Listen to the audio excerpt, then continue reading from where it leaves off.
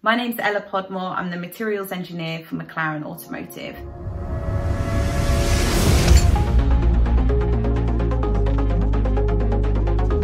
I'm responsible for all material-related investigations on our projects, whether it be researching new material technology right through to component analysis that we're getting from our development cars. One of the perks of what I do is that I get to mix laboratory work and pure scientific discoveries with the likes of the business and discuss them with the engineering groups in McLaren Automotive. One of the key challenges with the 765LT is that we were trying to make a light car even lighter.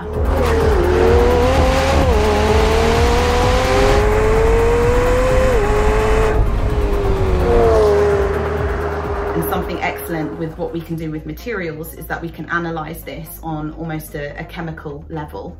By looking at what we dope particular aluminium alloys with, we can remove the unnecessary bulk, make sure that we can still withstand our strength performance, but with a lot less material. And by doing so, we can make body panels thinner, yet still have the same performance, and thus removing further mass from the car. This is projected in other areas of the vehicle as well, of course, with the carbon fiber and the metallic alloys.